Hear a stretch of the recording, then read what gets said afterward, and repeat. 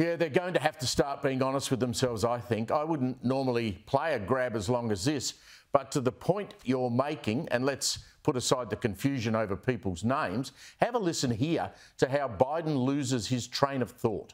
This is, well, anyway, investment in Russia.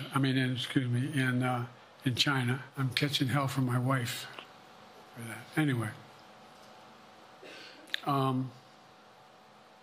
Whether or not he should be attacked. For example, should Zelenskyy, he's not. If he had the capacity to strike Moscow, you'll see that our military is working. I'm following the advice of my commander-in-chief, like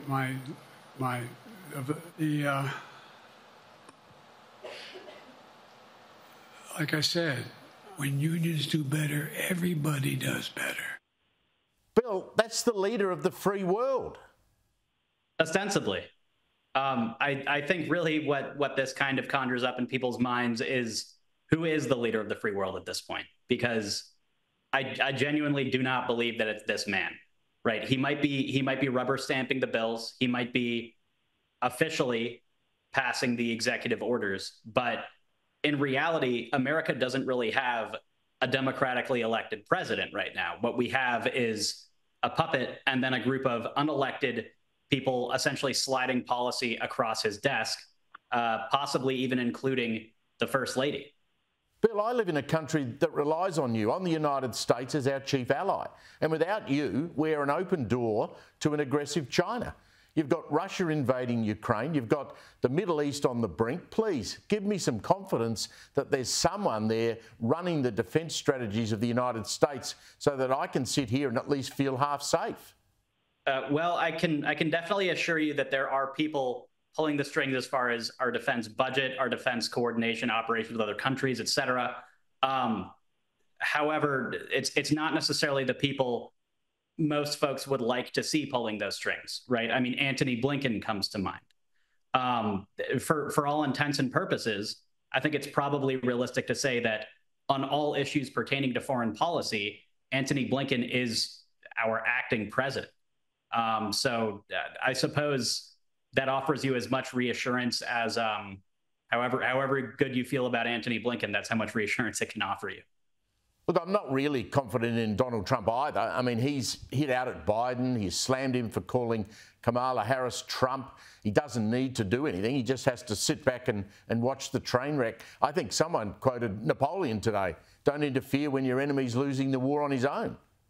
Absolutely. Yeah, never interrupt your opponent when he's making a mistake.